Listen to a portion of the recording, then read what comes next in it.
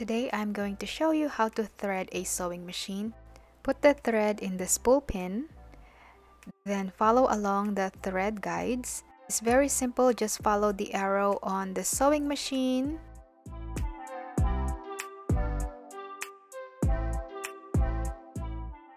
Once you get to this point, be sure that you place the thread in between the disc behind this knob. Be sure that the thread take-up lever is in the up position.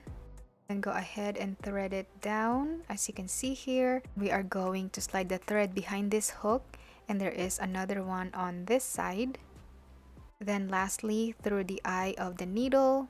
Be sure that the thread is not tangled when you do this. For more easy and free sewing tutorials, visit my YouTube channel, Sew Aldo. See you there! Bye!